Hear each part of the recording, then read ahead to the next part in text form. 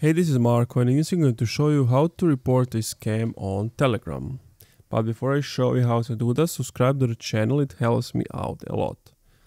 So basically what you want to do is go to the search, tap on search. Then you want to type in Noto scam, so not Noto scam. And you want to click on the first person, the report impersonation. And then once you are here, you can send a message to this person. And it's in their bio. Reports about scammers are welcome here.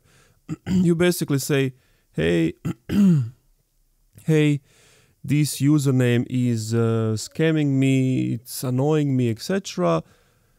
Provide proof, do something about it, and that's it.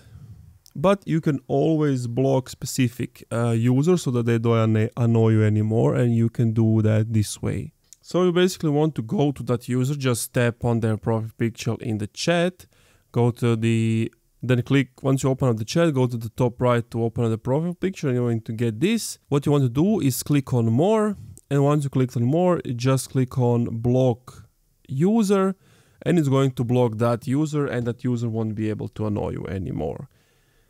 And that's it. Thank you for watching this video. If you enjoyed, leave a like, comment, subscribe.